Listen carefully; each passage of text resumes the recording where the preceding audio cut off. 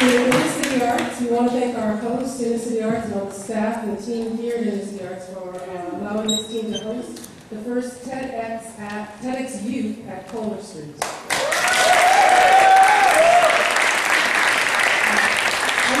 I'm the theater manager here at Inner City Arts, and with these two team members, along with a lot of individual folks who really helped us pull this day together. We're so thankful that everyone is here to bless this day with us, to enjoy some good food, some good conversation, and fantastic. And we are going to keep the ball rolling and give it up to our Homin Kwark. Homin Kwark is 16 years old. He goes to Northwood High School in Irvine, California, and he is the CEO of Imagine Science. It is a nonprofit science educational organization that aims to inspire interest in science. That is big. So please give it up for Homin Kwark.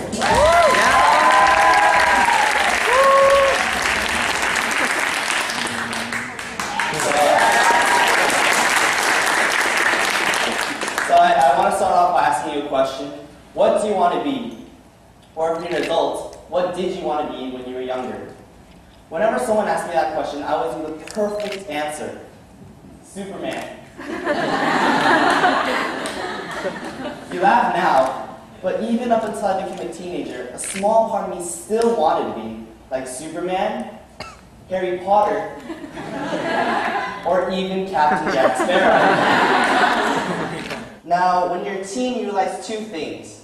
That you're getting old, and that life is complicated. You really start to think about life and its intricacies, mysteries, complexities, its stupidity, and its brilliancy. But the hardest part about life is figuring out where you fit in with the rest of the world. Let's say among 100 attendees at this event, 3 million people in the city of Los Angeles, and among 6 billion different people in our world. So where do you fit in? How do you define yourself? Some might disagree, but I believe a large part of who you are is defined by what you do. Now, don't get me wrong, I'm not saying that your career defines you, but your interest does, your passion. But then again, how do you know what your passion is? What's so interesting about passion is that it can remain undiscovered. Some people can live their whole lives without truly becoming passionate about something, without knowing that you have a passion for pencil carving, passion for street art, passion for scuba diving, or even passion for innovating. So how do you find your passion? There was a book that I read recently, and it said, your passion and success start with opportunity. But I believe your passion can be found even earlier. I believe that your passion and success start with exposure. Take Steve Jobs. Steve Jobs worked at the Hewlett-Packard Company as a summer employee when he was only a high school student. He was then exposed to the calligraphy as a college dropout, which later inspired the typefaces that revolutionized the simplicity of computer design. So you see, his early exposure to the world of science led him to create Apple. Our next example is Dr. Francis S. Collins, the director of National Institutes of Health. He's a renowned geneticist, innovator, and administrator who discovered the causes of half a dozen diseases and led the Human Genome Project. He was getting a PhD in physical chemistry when he had a change of heart and decided to go into medical school. He was uncertain whether he made the right decision so late in his life, until he met a pediatrician who showed him a newborn baby with sickle cell anemia. He said at that moment, he became fascinated by the idea of DNA and the consequences of genetic mutation. And of course, Mark Zuckerberg, Time's Person of the Year. He began writing software as a child in middle school as his father taught him Atari basic programming. And now there are over 800 million active users on his site, Facebook.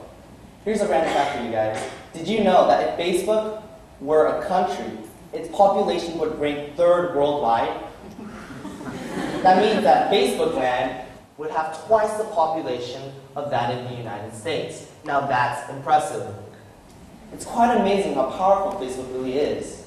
It helped rescue a lost dog, helped a patient find a kidney, and helped bring together people with a common mind. Now where else would you get a group of 700,000 individuals highly educational individuals that touch hot surfaces just to see how hot it really is. So today, when we are here to celebrate the Universal Children's Day, you have to ask yourself, are students getting the exposure that they really need? Or better yet, are students getting the exposure that you wish you had gotten when you were younger? Are we providing each and every student equal exposure to reach his or her potential?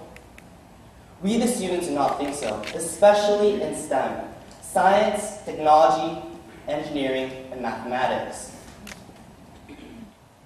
Indeed, students are taking higher and higher levels of science education, as you can see from the exponential growth of the number of students taking AP Biology. But science instruction is still heavily based on imparting a body of knowledge and applying this knowledge to a predefined problem.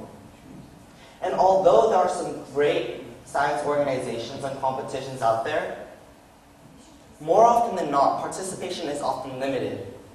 In fact, we conducted a campus-wide randomized survey in one majority lower income and one majority upper income school, and found that students are strongly discouraged by these very organizations and competitions created to inspire them in science. 65% of the students said that these competitions and programs are rewarding to only a small percentage of students. But believe it or not, many science clubs are actually exclusive as well. You actually have to take an exam to join. So students who want to explore the field of science are not allowed to do so. This explains why that when students are upperclassmen, the trial rate declines from 14% to 5%, and 80% lose interest altogether. Now this worries me, because our future demands STEM.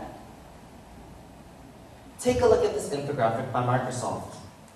80% of the projected jobs in the next decade require technology skills. That's 1.2 million job openings in science, technology, engineering, and mathematics. It also states that there will be a significant shortage of the number of qualified students to fill these careers because only 16% of bachelor's degree will specialize in STEM in 2020. But the biggest consequence of the lack of exposure to the world of science is the inhibition of imagination. If you consider the screen to be everything and anything, then this circle is life as we know it. This as science as we know it. But this itty-bitty circle, compared to this vast cosmos, is science that we are exposed to. So if students are only exposed to this small portion, how do we expect students to be interested in science? Or better yet, how do we encourage them to be imaginative and creative? What can we do? What should we do? My friend Aaron and I founded Imagine Science, a non-profit student-led organization that is aimed to inspire scientific curiosity and interest among our own peers through programs, challenges, and competitions designed by us, the students, because students know what students want. We're only 2 months old. 2 months, but it's quite surprising how viral our initiative has become. Within a few weeks of Facebook campaigning, we have over 600 student followers, 300,000 post views, and it now serves as an active discussion board with fun challenges that appeal to students. Within 3 weeks, we have 10 local Imagine Science chapters that are spread all throughout California. One of our highlights was Science's Fill in the Blank, where we ask students and adults what science means to them and express it on paper or on their body. These pictures have over 3,000 Facebook impressions, and it opened the dialogue around science education, whether it was positive, negative, or really negative. Our goal for this year is to establish an exposure program, a program that provides free private tours around companies, laboratories, and universities, because simple exposure goes a long way. These are some of our targets for our next few quarters. Now, I believe that the solution lies in us, the students, the kids. We need to empower the students who really understand one another. to take the lead in inspiring interest in science. Help us design programs, challenges, and competitions that really appeal to us. Support us by fueling our initiative because we need your guidance and years of experience to grow. Believe in us to be the agent of change. Are you ready to believe? Because we are ready to make a change. Thank you.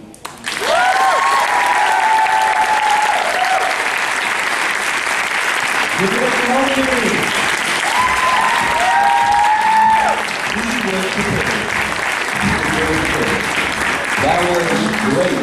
And he is only 16 years old. He said that his business has only been started for 2 months. So it was a dream, and now it's something that's grown so big, and that's something that we all can do. So just give it up for Homin one more time.